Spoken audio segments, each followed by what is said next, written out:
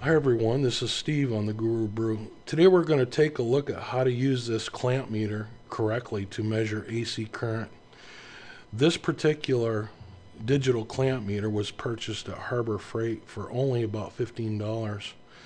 It comes with the normal multimeter functions as well as the clamp meter. It comes with a case and some leads. So it's a pretty good low-cost meter. I will say though that if you're looking for super accuracy, you're going to have to step it up with something a little bit better than this one, but this is good for general purpose. So this main video is how to use the clamp meter rather than focusing on this particular brand. So I'm going to show you how to use it. So let's get started.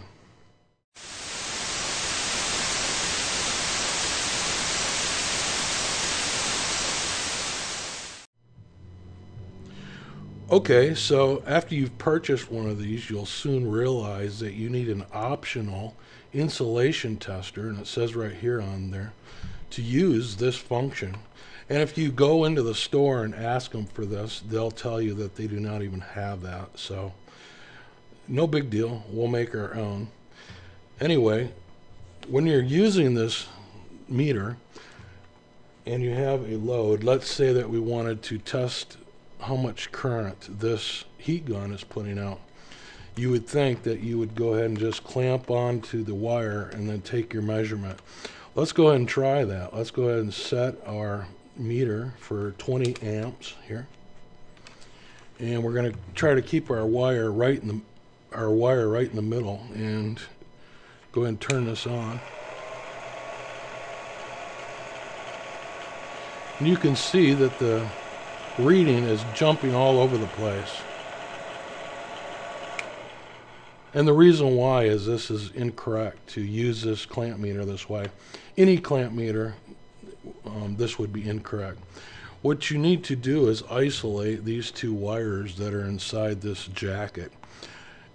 With AC current, you have opposing current and it cancels itself out and it gives you an incorrect reading. So the way that you want to do it is separate them. And I made this little separation tester here.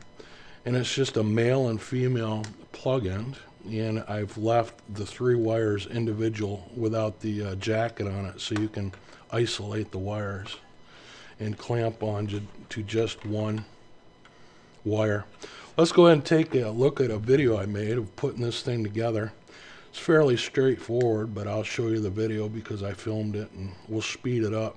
And then I'll come back and show you how to take a reading with this wire.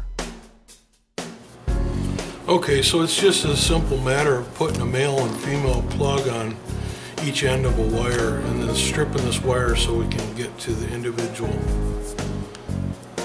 wires.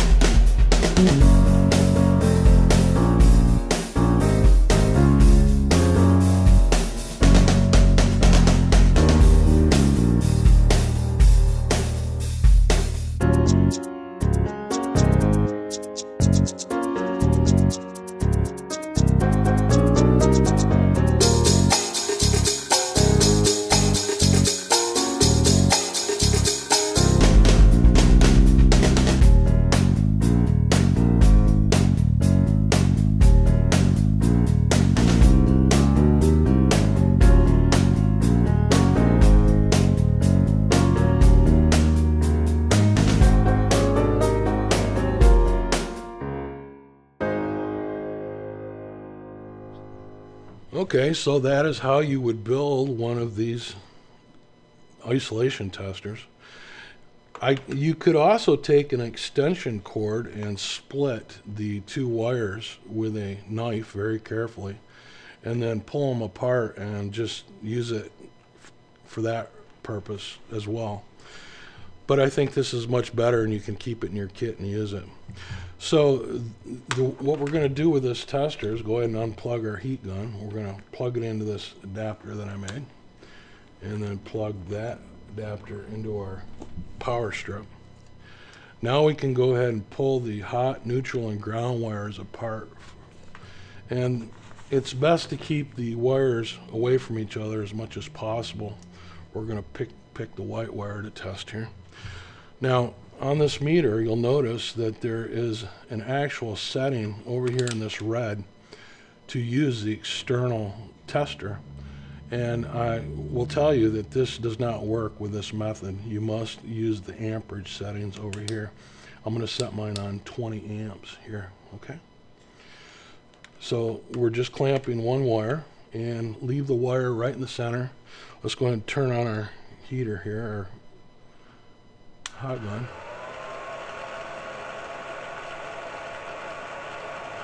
Now you can see that we're doing between 6 and 7 amps, which is correct for this heat gun.